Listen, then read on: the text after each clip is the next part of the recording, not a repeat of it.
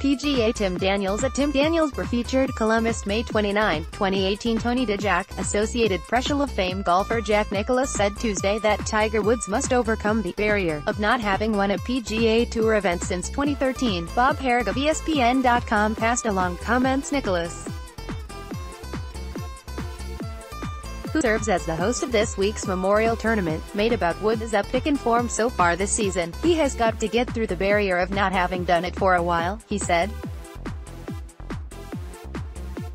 "When you haven't won, that always happens, and that's human nature.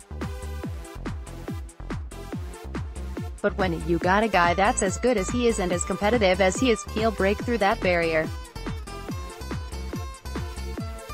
I wouldn't be a bit surprised to see Tiger win this week, not at all." This article will be updated to provide more information on this story as it becomes available.